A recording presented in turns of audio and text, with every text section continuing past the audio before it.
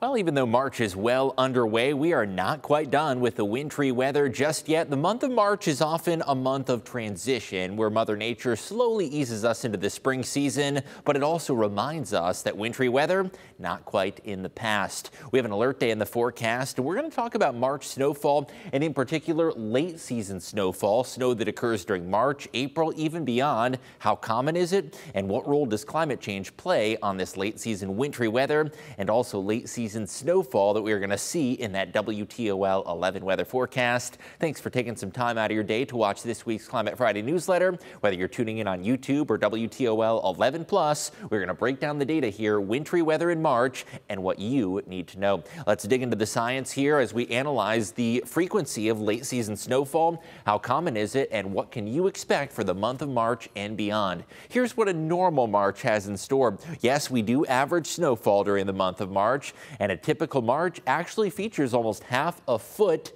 of snow accumulation. 5.3 inches, our official average at the Toledo Express Airport, so it's certainly commonplace that we do get a decent bit of snowfall during the month of March. Here's what a normal March has in store: 5.3 inches, making it the fourth snowiest month of the season. Of course, taking the cake is January, followed by February, and December also averages more snow than March, but we're still the fourth snowiest month. Now, the temperatures start to become and resemble more that of spring, especially by the latter half of the month, which looks and feels more characteristic of the spring season. Our average high during March is actually 48 degrees, and with those temperatures above freezing, snow becomes less and less frequent as we push towards the latter half of the month. That being said, we're still on the front side of March, and that often resembles the continuation of wintry weather. March also brings precipitation in the form of snowfall, wintry mix, and ice, and we average 2.6 inches of precipitation during the month of March. When you think of spring, you may picture umbrella weather and that rainy, damp spring weather. A lot of that doesn't come till April. March snowfall actually exceeds March precipitation by almost twofold, and that March precip amount, that does include melted snow and melted ice that may fall during the month. All right, if you're a snow lover, this may be fun to look at some of the most snowy Marches on record. Of course, even with our alert day storm system, we are going to be well shy of these impressive snowfall readings. 93. If you lived in Northwest Ohio and Southeastern Michigan exactly 20 years ago, you may remember that snowfall that brought us 17.7 inches back in 93.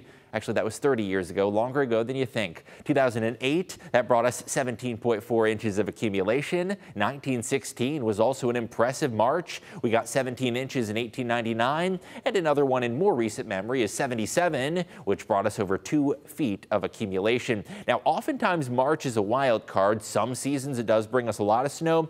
Other Marches, no snow to be seen whatsoever.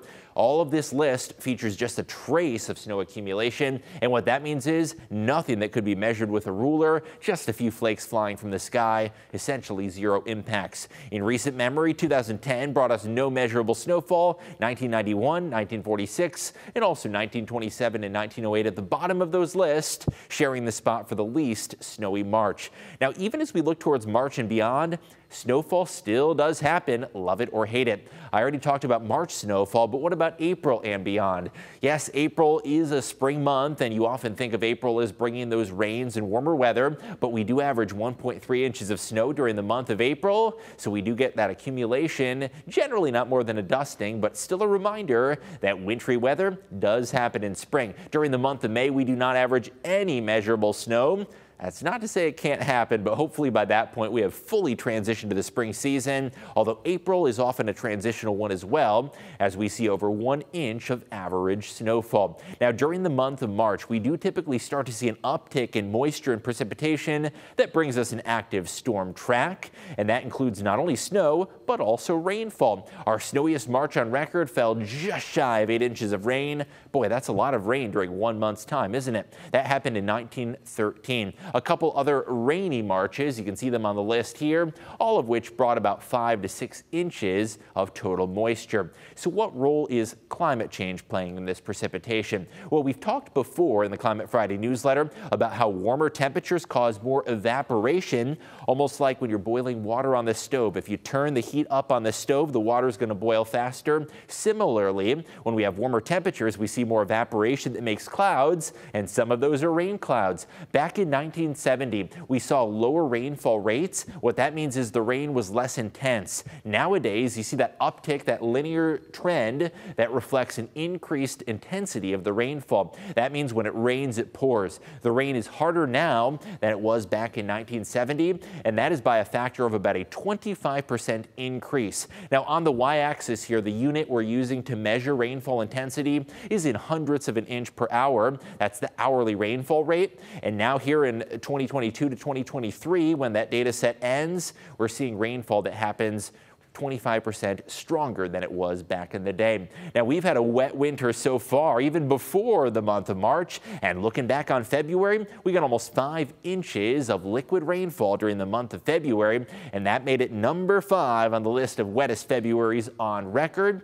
And what we're seeing is wetter winter weather as a whole due to climate change. Of course, there are a number of factors that contribute to this, including the jet stream pattern, La Nina or El Nino. Climate change is just one of several factors that makes winter weather a little bit wetter. In that typical La Nina weather pattern, we see an active storm track that brings the jet stream across the Great Lakes and the Ohio River Valley. And that's been a trend of this winter, hasn't it? Quite the active storm track across the lower Great Lakes. And that's brought us a lot of precipitation, but not necessarily a lot of snow. If you wanted snow this winter, you'd have to go on the colder side of things. And that includes the upper Midwest, like southern Minnesota and southern Wisconsin, where they've gotten hammered with one after another winter storm. Across the Great Lakes, though, this La Nina weather pattern is characteristic of wetter than normal conditions. So again, climate change, one factor, but it's not necessarily causal of every single system that we get during the winter time. All right, now even though this alert day might scream winter, we do have some signs of spring to look forward to. So what are those signs? The hour spring forward, the time change and start of daylight saving time always marks the spring season, especially if you're a night owl.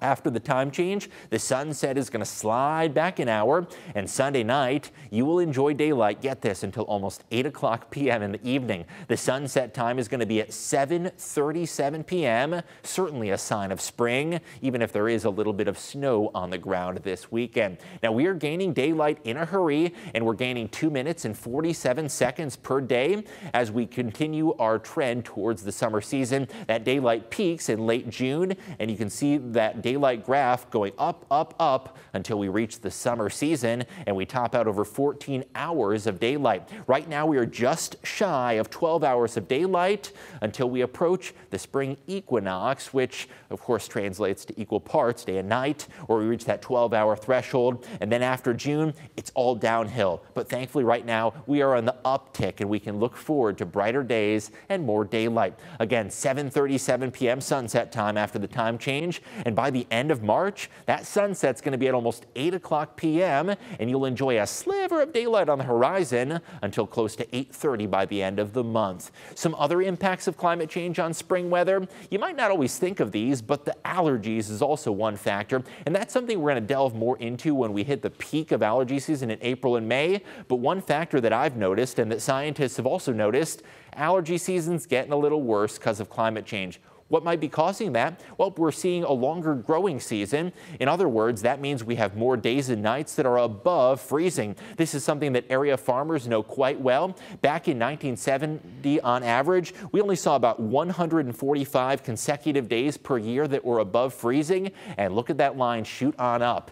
By the mid-2020s, we are now 43 days more consecutive above freezing. What that does is it allows allergens to propagate and thrive, and thus the allergy season tends to be a little worse. Of course, a longer growing season and more days above freezing, that also impacts our area farmers as well and has some profound impacts on growing in Northwest Ohio and Southeastern Michigan. Once again, even though we're in the middle of March now, we do have some reminders that wintry weather, it's not quite over just yet. If you're watching watching this on Friday, we still have that alert day snowfall to get through. And if you're watching this later over the weekend, well, you have those later sunsets to look forward to.